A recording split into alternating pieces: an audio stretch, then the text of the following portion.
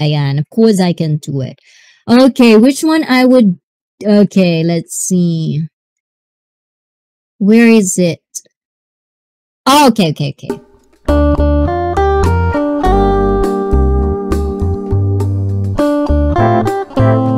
You can exploit me. No, I already told myself that is the one thing that I will never do unless it has a consent. Is it safe? Hi, everyone.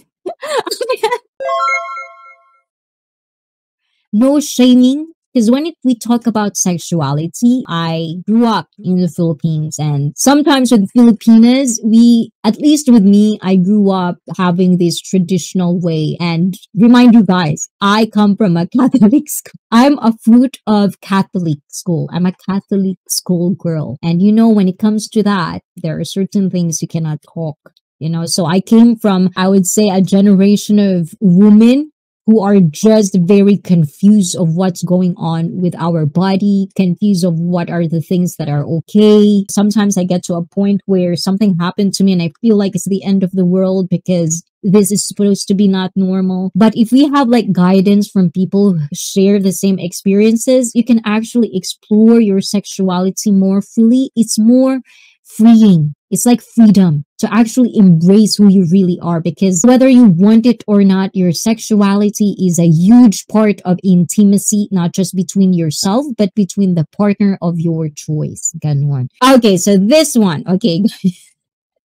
It says, ayan, she hates my love making tunes and didn't tell me for over 2 years, and making sex now is awkward. So that's kind of like the highlight of what I'm going to show you. I wonder how does he sound like then, right? So this is the story of this one, guys.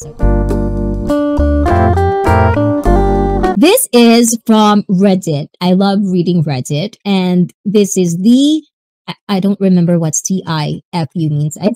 So my 20 female girlfriend of 2 years told me the music that 25 male play during sex is weird and a major turn off. Do you play music, guys? I want to know what your sex musics are. Ayan.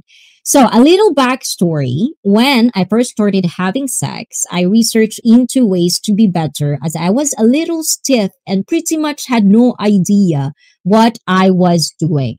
I read online that you can play music and match the rhythm in order to put a better performance, which is pretty much true. Like when you're intimate with somebody, and you want it like a long time of intimacy, sometimes good music plays a real part, especially when you can actually following it, the music, the rhythm. There are certain music like that.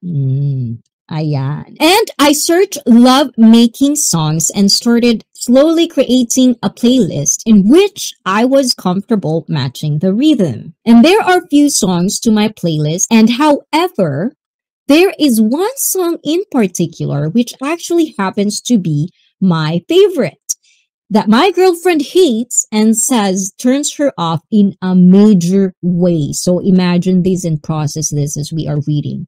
I don't understand why it has taken her 2 years to tell me she hates that song. It's a good love-making song with good rhythm. I feel the way I fucked up is I could have possibly asked her previously if she likes the playlist or any song she'd like to add and change. But to leave it for 2 years, thinking our sex life is great, but in her eyes has just been ruined by my music, has left the whole situation feeling awkward, and I'm a bit annoyed. Ooh la la, a bit annoyed na. I pretty much played this tune every single time, so the amount of times she must have not been enjoying it. When I thought the complete opposite is annoying but also embarrassing in ways. Not to mention, my previous partners, however, they never complained about the song, so maybe it's just her. It's fucked up the relationship, to be honest, because sex feels awkward now. And this is one of the reasons, guys. Sometimes when you cannot express yourself the way your partner can receive it nice and good, this is where everything becomes so awkward, and this could have been solved if only they could actually like have a communication of what they really want, right? The other day, we were having sex with no music, but I was still thrusting to the tune playing in my head. For over 2 years, they've been listening to this song, guys. She recognized this and asked me to stop. So I thought this song was perfect. And I always thrust along with the tune and feel it gives me the perfect rhythm for doing the deed do. I usually bust to this song and find it devastating. She hates this song.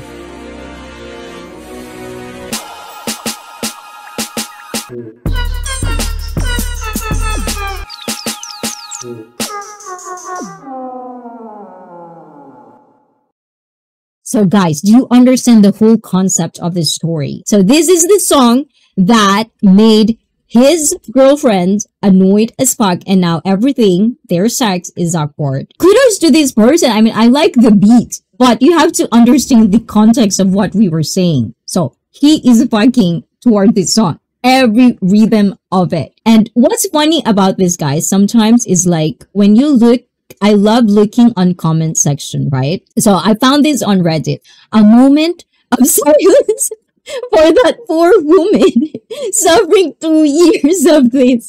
Just to imagine 2 years of this. And then look at the 231. It's like I'm one of the people that actually followed this and just kind of like, it's really, really fucking funny. And yo, guys don't understand. She's heard this so many times that whatever rhythm he was following was burned into her consciousness. And everybody's like the comment of this. Yo, any woman that put up with this every time for 2 years is a keeper. And there's no way bro was steering the chicks up to two seagulls having an argument. Ayan, and without a shadow doubt, my favorite thing about this whole story was the collective experience of clicking the link to the song and thinking, this isn't that bad, and then followed by the absolute 540-degree twist and takes 20 seconds in. It's absolutely perfect. Play it one more time. I'm gonna share this on Discord, guys. So if you wanna listen to it one more time, try it out. Thrust the way he thrusted his girlfriend for 2 years. And can anyone dance to this and make it look sexy? Oh my god, wow. Look at ICEE, she up and down, and I've lost my mind. So that's basically one of those things. Just we kind of like open this up, the sexually fit with that funny thing. It's just really funny. Thrusting. Hip thrust, guys, this is very, very, very important for everyone, you know, not just for women, not just to build that booty, but actually this is good for everyone. It's your hip joints, you know, being physically fit is a must when you are going to fuck for a long, long, long time. You need stamina. If you are an exhibitionist, you need that flexibility so you don't hurt your back, you know. Like, I don't know about you guys, but I think... How many of you in right now actually injured themselves because of sex? Like strained the muscle, pulled the muscle soreness the next day because of fucking. How many of you can say that? Without having that experience or having the soreness, not just on your holes, not just on your whatever it is that you're using, but just because out of that action you had, everything is just sore. Your body's just sore. Especially, you know, the more we get older, the more our joints need flexibility. It needs stamina. We need everything we can to actually perform tasks in the least possible effort as we can.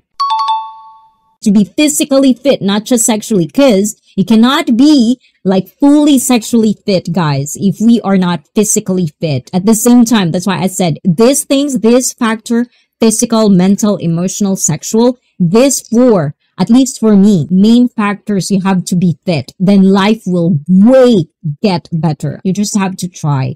First time will always going to be hard. I like it to be educational but fun, but at the same time, it will lead us to have a better sexual, intimate, spicy, and alive. Ganon. Because sex is supposed to be fun. It's supposed to be fun. You have to enjoy it.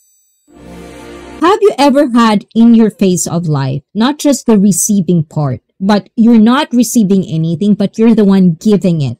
You know, the feeling of satisfaction. Have you ever reached that? The feeling of satisfaction just because you're giving it. You're not receiving anything. You're giving it. And we're talking about sexual. Have you ever enjoyed yourself doing that? That's one part of being sexually fit. And it's wonderful to explore different types as long as it's consensual and nobody is, you know, having bad experience or being exploited, harassed, assaulted, nothing of that sort. It's all good, at least in my opinion. I don't want anybody to be exploited because I talk about this. There are people that aren't matured enough to handle, you know, conversations like this. And I don't want people to feel uncomfortable when we talk about sex or when we talk about our sexuality.